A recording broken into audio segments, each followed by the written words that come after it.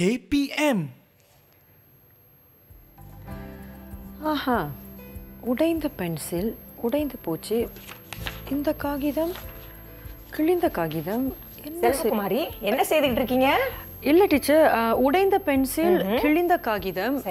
இப்போ இது ரெண்டுமே பயன்படுத்த முடியாது, அதான் தூக்கி வீசிடலாமான்னு. அந்த மாதிரி செய்யவே கூடாது. ஏன்னா நீங்க தூக்கி வீசினா நம்ம இயற்கை மாசுபடும் அல்லவா? சரி, அதை சரி செய்யறதுக்கு நான் ஒரு வழி சொல்லட்டா? சொல்லுங்க டீச்சர். சோ, என்னிடம் பசை நாடா உள்ளது. இதை பயன்படுத்தி அதை சரி செய்து நீங்கள் மீண்டும் பயன்படுத்த வேண்டும். ஆஹா, சரி டீச்சர், நீங்க சொன்னது போலவே இதை சரி செய்துட்டு நான் அதை பயன்படுத்துறேன். ஏனென்றால் இந்த பூமியில் நாம் மட்டும் உயிரினம் அல்ல, நாமும் உயிரினம். அடுத்த வர தலையினருக்கு நாம் இந்த பூமியை பாதுகாப்பாக கொண்டு செல்வோம். சரியா மாணவர்களே? சரி டீச்சர், நீங்க சொன்னது போல இதை சரிப்படுத்திட்டு நான் பயன்படுத்த ஆரம்பிக்கிறேன்.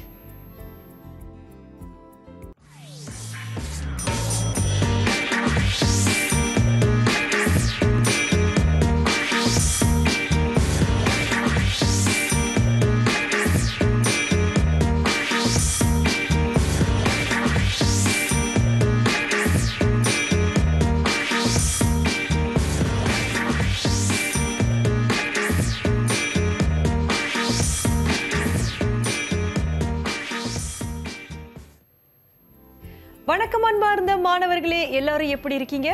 EduwebTV இன் தமிழ் மொழி பாடத்தில் உங்கள் அனைவரையும் சந்திப்பதில் மிக்க மகிழ்ச்சி. நான் செல்வகுமாரி செல்வராஜு. இன்றைய பாடத்திற்கு எல்லாரும் தயாராயிட்டீங்களா? தயாராயிட்டீங்க அப்படின்னா நமக்காக ஆசிரியை கோசலா காத்துக்கிட்டு இருக்காங்க. வாங்க அவங்கள சந்திக்கலாம். வணக்கம் டீச்சர். வணக்கம் செல்வகுமாரி, எப்படி இருக்கீங்க? நலமா இருக்கேன், நீங்க எப்படி இருக்கீங்க? நானும் ரொம்ப நலமா இருக்கேன் டீச்சர். ஆக இன்றைய பாடம் கற்றுக்கொள்வதற்காக மாணவர்கள் வந்து தயார் நிலையில இருக்காங்க. இன்றைய பாடத்தை நம்ம தொடங்கலாமா? தொடங்கலாமே. சரி, சற்று முன் நீங்க வந்து உடைந்த பென்சிலும் கிழிந்த காகிதமும் வைத்திருந்தீங்க அல்லவா? அது தொடர்பா தான் இன்றைய பாடம் நம்ம படிக்க போறோம். சரியா? சரிங்க டீச்சர், அப்ப இன்றைக்கு என்ன கற்றுக்கொள்ள போகிறோம்? சரி, நம்ம வந்து பாடத்தை ஆரம்பிக்கிறதுக்கு முன்பதாக வீட்டில் உள்ள மாணவர்கள் நீங்கள் தயார் நிலையில் இருக்குமாறு கேட்டுக்கொள்கிறேன். இன்றைக்கு மேலும் நம்மோடு வந்து 4 மாணவர்கள் வந்து இணைய போறாங்க இல்லையா? நம்மோடு இணைய போகும் அந்த 4 மாணவர்கள் யார் அப்படின்னு நம்ம பார்த்திடலாம் டீச்சர். வணக்கம் மாணவர்களே. வணக்கம் வணக்கம் மாணவர்களே, எங்க உற்சாகம் காணோம்? சரி, நம்ம முதல்ல மாணவர்களை பார்த்து விடுவோம். சரியா? முதல்ல பவிர்தன் ஜனார்த்தன், இவர் 5ஆம் ஆண்டு காஜாங் தமிழ் பள்ளியில் படிக்கிறார். கையாசிச்சுக்கீங்களா? சரி, அடுத்து ஹர்விஷா விக்னேஸ்வரன், இவரும் 5ஆம் ஆண்டு காஜாங் தமிழ் பள்ளியை சார்ந்தவர். தொடர்ந்து டேசன் எமர்வல் குணசேகரன், இவர் 6ஆம் ஆண்டு மாணவன். அடுத்ததாக துளசி கோபி, இவர் 4ஆம் ஆண்டு மாணவி, காஜாங் தமிழ் பள்ளியை சார்ந்தவர்கள். சரி, உங்கள் அனைவரையும் சந்திப்பதில் மகிழ்ச்சி. பாடம் ஆரம்பிப்பதற்கு முன்பதாக உங்களுடைய இலக்கண இலக்கிய விளக்க உரையை தயார் செய்து வைத்துக் கொள்ளுங்கள். சரியா மாணவர்களே? சரி, நம்ம இந்த பாடத்திற்கு செல்வோம். சரி, இன்று நாம் எச்சம் என்ற தலைப்பில் படிக்க உள்ளோம். எச்சம் என்ற தலைப்பு பார்த்தீங்கன்னா நம்மளுடைய இலக்கணத்துல ஒரு பகுதியாகும். சரி, முதல்ல இதனுடைய பொருளை நான் உங்களிடம் சொல்லிவிடுகிறேன், கவனமாக கேட்டுக்கொள்ளுங்கள். பொருள்: முற்று பெறாத வினைச்சொல் எச்சம் அல்லது எச்ச வினை எனப்படும். சரி மாணவர்களே, வினைச்சொல் என்றால் என்ன? வினை என்றால் என்ன? ஒரு செயலாகும். ஒரு செயலாக இருக்கிறது. அடுத்ததாக மேலும் அடுத்து நீங்க பாத்தீங்கன்னா அதன் முற்றிய பொருளை அறிவதற்கு இன்னொரு சொல்லின் துணை அவசியமாகிறது. உதாரணத்திற்கு இப்ப நம்ம காலையிலே பசியார் ஒரு ரொட்டி சாப்பிட்றோன்னு வைத்துக்குங்களேன். வெறும் ரொட்டியை சாப்பிட்றத விட அதில் வெண்ணெய் அல்லது ஏதாவது சுவையூட்டிகளை போட்டு சாப்பிட்டா இன்னும் சுவையா இருக்கும் அல்லவா? அதே போலதான் இந்த எச்சத்துடன் ஒரு பெயர் சொல்லையோ அல்லது வினைமுற்றையோ சேர்த்து சொன்னீங்கன்னா அந்த சொல் பொருள் விளங்கி நிற்கும். சரி, உதாரணத்திற்கு இங்க பாருங்க, எழுதுகிறான், எழுதிய, எழுதும், இது ரெண்டும் இருக்கு அல்லவா? சரியா மாணவர்களே? என் கூட இருக்கீங்களா மாணவர்கள்? நீங்க உங்க குரல் கேட்கவே இல்லை. சரி, இந்த மூன்றுமே வந்து செயலை குறிக்கிறது. ஓகே, அடுத்து பாருங்க. சரி, துளசி படிங்க. எழுதுகிறான் எனும் சொல்லில் பொருள் முற்று பெறுகிறது, எனவே இது வினைமுற்று ஆகும். எழுதுகிறான் என்பது வினைமுற்று. சரியா? அடுத்து தொடர்ந்து வர சொல் டேசன் வாசிங்க. எழுதிய, எழுதும் ஆகிய சொற்களில் பொருள் முற்று பெறவில்லை. சரி, முற்று பெறாதனால எழுதிய மற்றும் எழுதும் என்னவென்று கருதப்படும்?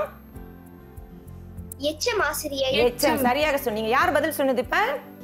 துளசி ஆசிரியை. துளசி, உங்களுக்கு 5 புள்ளிகள். நான் புள்ளி கொடுக்கும் பொழுது நீங்க உங்க புள்ளியோட பட்டியல்ல உங்கள் புள்ளிகளை எழுதி கொள்ளுங்கள். இவ்வாறு பொருள் முற்று பெறாமல் எஞ்சி நிற்கும் சொல்லை நாம் எச்சம் என்கிறோம். தெளிவாக விளங்கிக் கொள்ளணும். சரியா மாணவர்களே? எச்சம் 2 வகைப்படும். அவை என்னது? ஒன்று சொல்லுங்க. பெயரெச்சம்.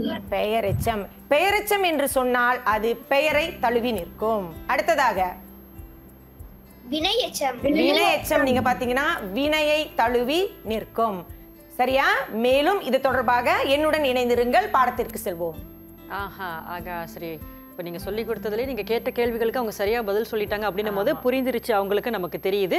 இன்னும் பாடத்தை நம்ம வந்து தொடர்ந்து படிக்க போகிறோம். எங்கேயும் போயிடாதீங்க. ஒரு சின்ன இடைவேளைக்கு போயிட்டு வந்து நம்ம பாடத்தை தொடரலாம்.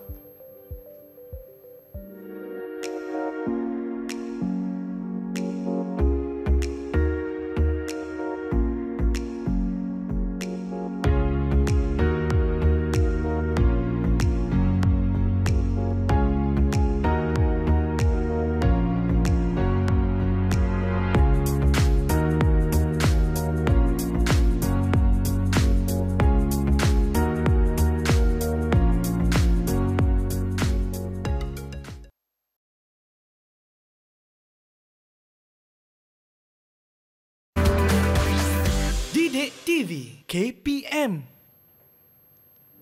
இடைவேளைக்கு பிறகு மீண்டும் இணைகிறோம். பாடத்தை தொடரலாமா? வாங்க நம்ம பாடத்தை தொடரலாம்.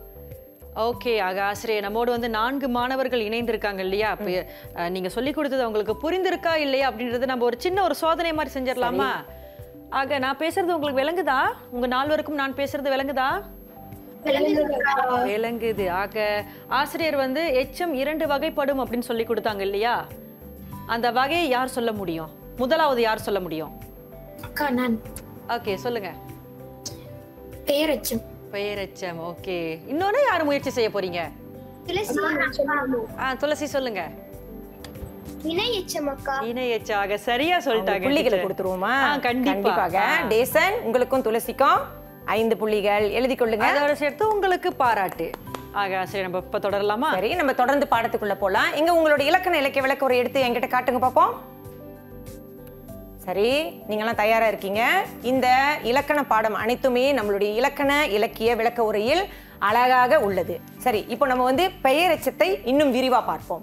பெயரெச்சம் பெயர் சொல்லை தழுவி நிற்கும். சரியா? எச்சம் பெயர் சொல் இரண்டும் இணைந்தால் அது பெயரெச்சம். சரியா மாணவர்களே?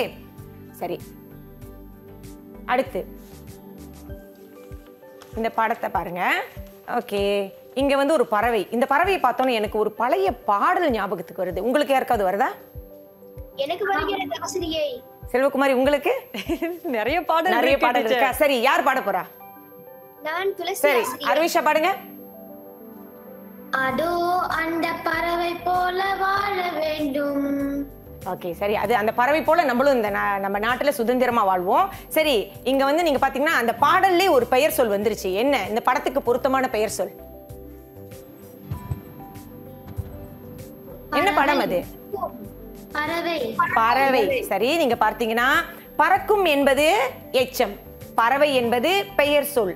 எச்சம் என்ற பெயர் சொல்லுடன் இணையும் பொழுது இது பெயர் எச்சம் என்று கூறப்படுகிறது. சரியா மாணவர்களே? நம்ம மேல இன்னொரு படத்தை பார்ப்போம். ஓகே, இன்னொரு படம் பாருங்க. யார் இவரு? புலி என்பது என்ன? பெயர் சொல். புலி என்பது பெயர் சொல் அல்லவா?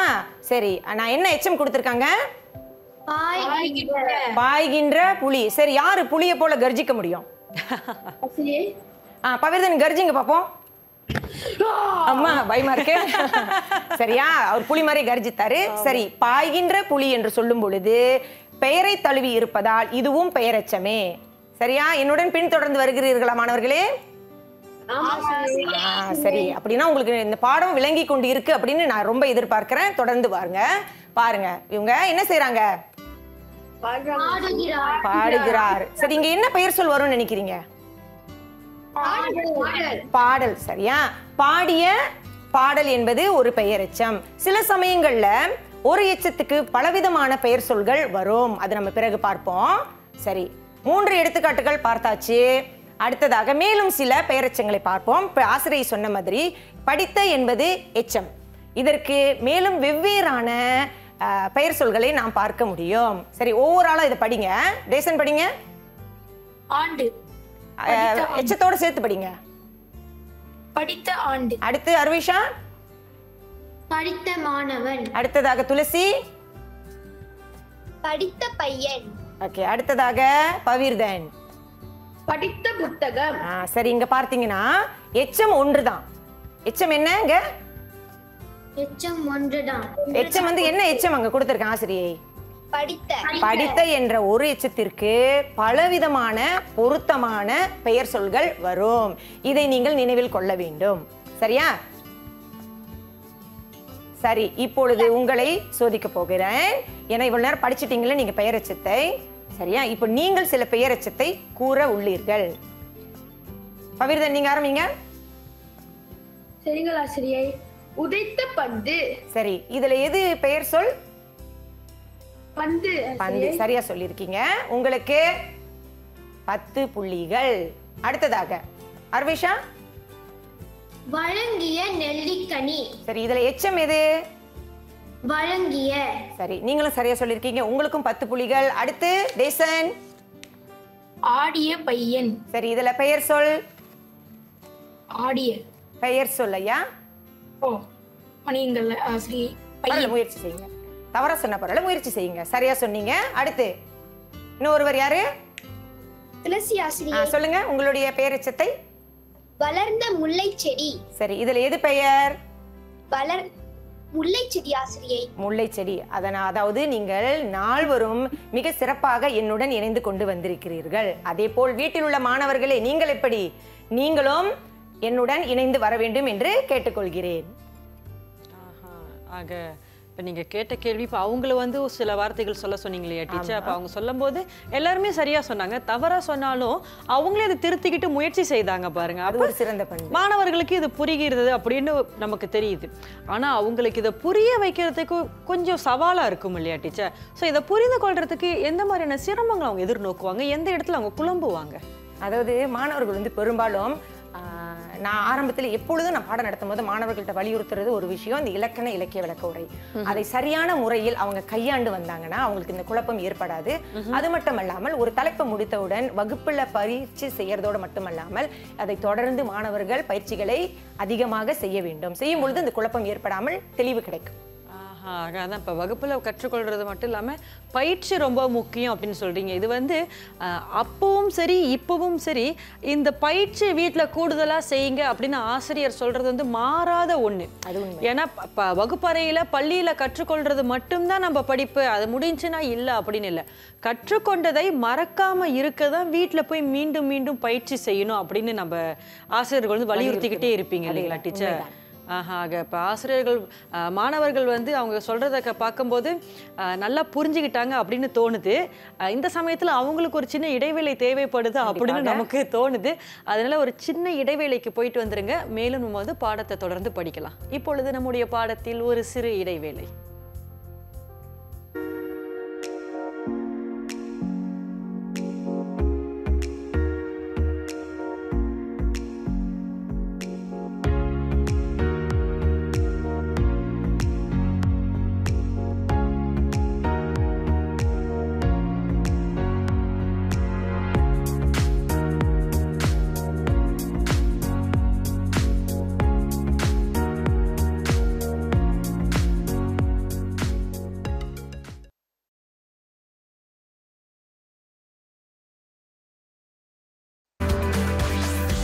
EduwebTV KPM.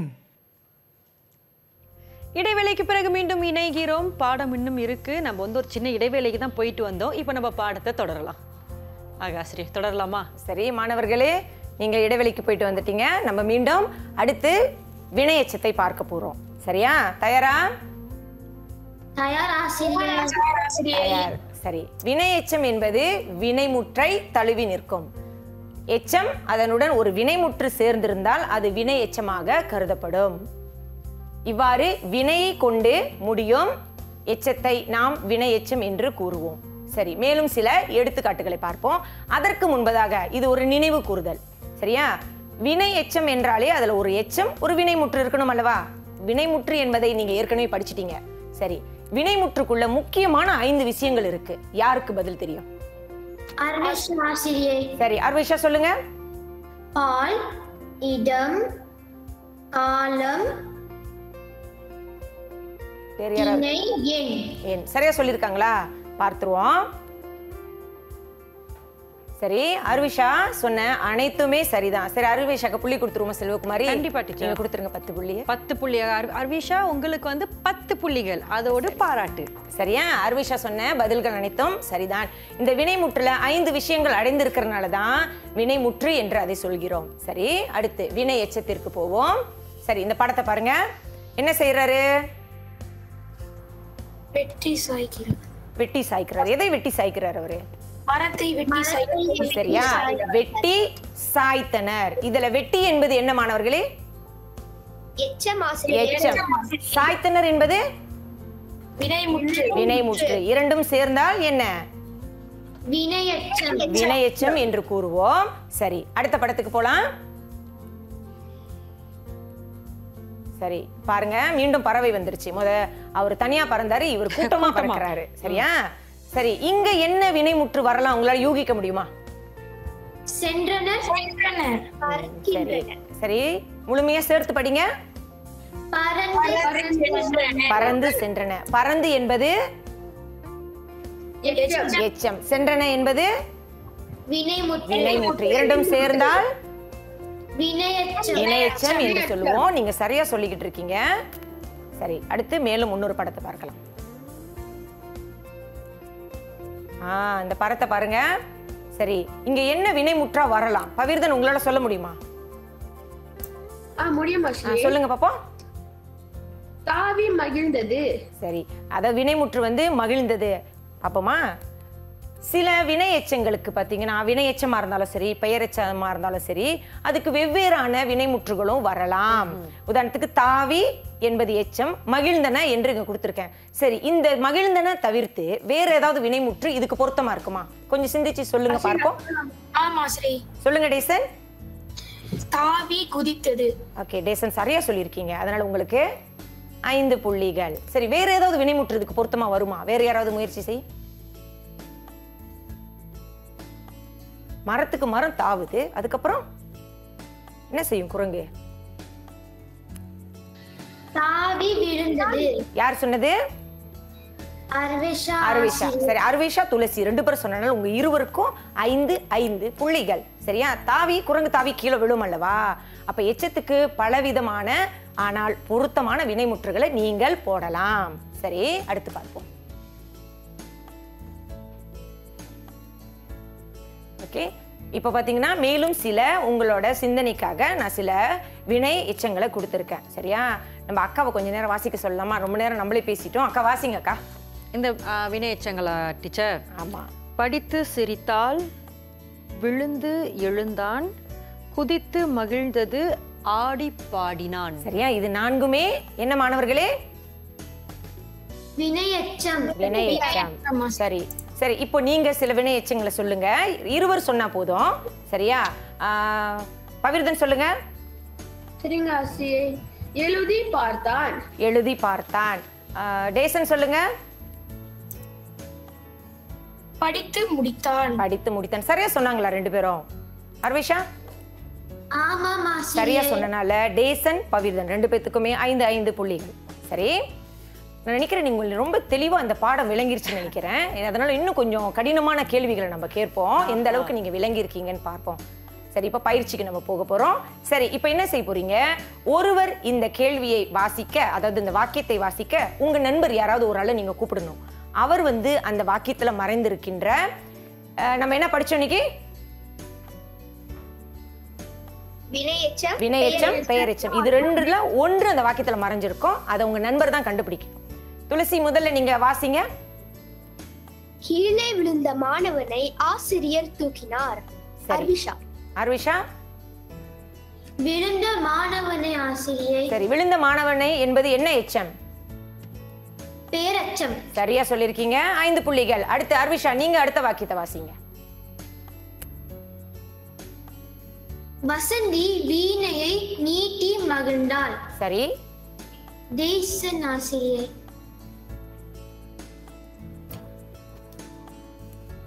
ஆசிரியர் மீட்டி மகிழ்ந்தார். சரி, அது என்ன என்ன எச்சம்? வினையச்சம் ஆசிரியர். வினை எச்சம். சரியாக சொன்னீங்க. உங்களுக்கு 5 புள்ளிகள். அடுத்த வாக்கியம் டேசன் வாசிங்க. குயவன் பானைகளை வனைத்து முடித்தான். கூப்பிடுங்க. அடுத்த ஆசிரியர் பவித்தன். பவிர்தன்.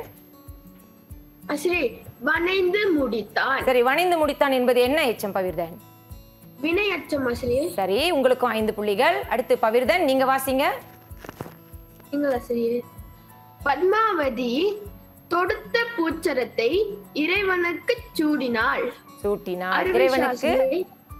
சரியா வாசிங்க பவிர்தன். இறைவனுக்கு சூட்டினாள். சரி, யார் இப்ப பதில் சொல்ல போறா? என்னால் முடியும். இல்ல, இன்னும் ஒரு பதில் சொல்லல. யாரு? துளசி ஆசிரியர். துளசி. சரி, துளசி பதில் சொல்லுங்க. தொடுத்த பூச்சரத்தை. சரி, தொடுத்த பூச்சரம் என்ன எச்சம்? பெயரெச்சம் ஆசிரியை. சரி, உங்களுக்கும் 5 புள்ளிகள். நீங்கள் அனைவரும் சரியான பதிலை சொல்லி என்னுடன் இணைந்ததில் நான் மகிழ்ச்சி அடைகின்றேன். நாம் இப்பொழுது நீங்க என்ன செய்ய போறீங்க? அடுத்த அங்கத்துக்கு நம்ம செல்ல போறோம் மாணவர்களே.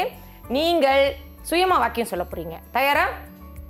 நீங்க சொல்லிட்ட பிறகு உங்க வாக்கியத்துல மறைந்திருக்கின்ற வினை எச்சமோ அல்லது பெயரெச்சத்தையோ சொல்ல வேண்டும். தயாரா? தயாரா? தயார். சரி, அர்விஷா முதல் உங்க வாக்கியம். மாலா மண்டபத்தில் பாடிய பாடல் மிகவும் இனிமையாக இருந்தது. சரி, அதுல என்ன மறைஞ்சிருக்கு? பாடிய பாடல் ஆசிரியர். என்ன எச்சம்? பேரச்சம். ஓகே, உங்களுக்கு 5 புள்ளிகள். அடுத்தது துளசி. பாரிவள்ளல் வளர்ந்த முல்லை செடிக்கு தன் தேரை கொடுத்தார். சரி, வளர்ந்த முல்லை செடி ஆசிரியை. ஓகே, என்ன எச்சம்? என்ன எச்சம்? அது பெயரெச்சம் சரி, ஆசிரியை. சிறப்பா சொன்னீங்க. அடுத்து பவிர்தன். துளசி, உங்களுக்கு 5 புள்ளிகள். ஆசிரியர் பாரதியார் நமக்கு வழங்கிய கவிதைகள் அற்புதமானது. சரி, இது பெயரச்சம் ஆசிரியை. அந்த பெயரெச்சம் சொல்லுங்க. வழங்கிய கவிதைகள். சரி, அடுத்து கடைசி ஒருவர். ஆசிரியர் நான். விரைவா. ஓகே.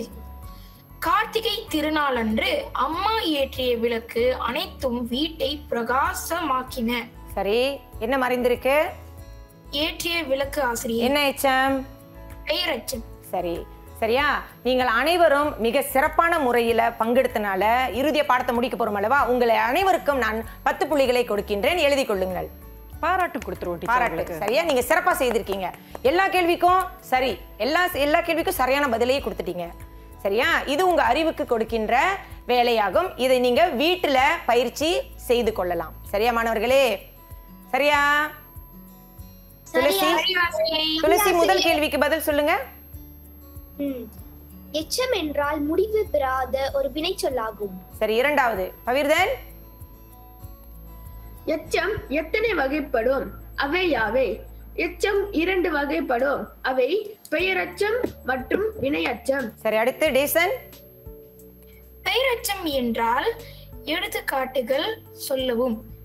பெயரச்சம் என்றால் பெயர் சொல்லை தழுவி நிற்கும். எடுத்துக்காட்டாக வாடிய பயிர். ஓகே, சரி, அடுத்து அர்விஷா. வினையச்சம் என்றால் எடுத்துக்காட்டுகள் எவை? வினையச்சம் என்றால் எச்சம் வினை முற்றி தழுவி நிற்கும். சரி, எடுத்துக்காட்டுகள் பாய்ந்து மோதியது. ஓகே, சரியா சொன்னீங்க. மிக சிறப்பா சொன்னீங்க. உங்கள் அனைவருக்கும் எனது பாராட்டுகள். இன்னும் இது தொடர்பான மேலும் நிறைய பயிற்சிகளை நீங்க நம்மளுடைய டெலிமா அகப்பக்கத்தை வலம் வந்தீங்கன்னா அங்க உங்களுக்கான நிறைய பயிற்சிகள் இருக்கு. அதை செய்து நீங்க பாடத்தை இன்னும் சிறப்பா படிக்கணும் அப்படின்றது என்னுடைய அன்பான வேண்டுகோள். ஆக ஆசிரியை, நீங்கள் சொல்லிக் கொடுத்தது மாணவர்கள் நல்லா தெளிவாக புரிந்துக்கிட்டாங்க. ஏன்னா நீங்கள் பயிற்சி கொடுக்கும்போது கூட தடுமாறாமல் ரொம்ப கஷ்டப்படாமல் சரியாக பதில் சொன்னாங்க. இன்றைக்கு மாணவர்களுக்கு வந்து தெளிவாக நீங்கள் விளக்கி கொடுத்துருக்கீங்க. கண்டிப்பாக நீங்கள் விளக்கி நீங்கள் கற்றுக் கொடுத்தது அவங்களுக்கு புரிந்து கொண்டு இருப்பாங்கன்ற நம்பிக்கை எங்களுக்கு நிறையவே இருக்குது. இன்றைக்கு வந்து கற்றுக் கொடுத்தமைக்கு மிக்க நன்றிங்க டீச்சர். நன்றி. ஆக நம்மோடு இணைந்த அந்த 4 மாணவர்களுக்கும் நன்றி. ஆக இன்றைய பாடத்தை பற்றி உங்களோட கருத்து சொல்லுங்க டீச்சர். சரி, ஏதாவது நீங்கள் பார்த்தீங்கன்னா நம்மளுக்கு இலக்கணம் என்பது அது ஒரு பெரிய தொகுப்பு. நம்மளோட தொல்காப்பியர் அவர் வந்து இந்த தொல்காப்பியத்தின் வழி நமக்கு நிறைய இலக்கணங்களை பகுத்து கொடுத்துருக்காரு. அதுவும் ஆரம்ப பள்ளி மாணவர்களுக்காக ஆரம்ப பள்ளி மாணவர்களுக்கு பார்த்தீங்கன்னா ரொம்ப சுலபமான எளிய நடைமுறையில் இந்த இலக்கண இலக்கிய விளக்க உரையின் வழி கொடுத்துருக்காங்க.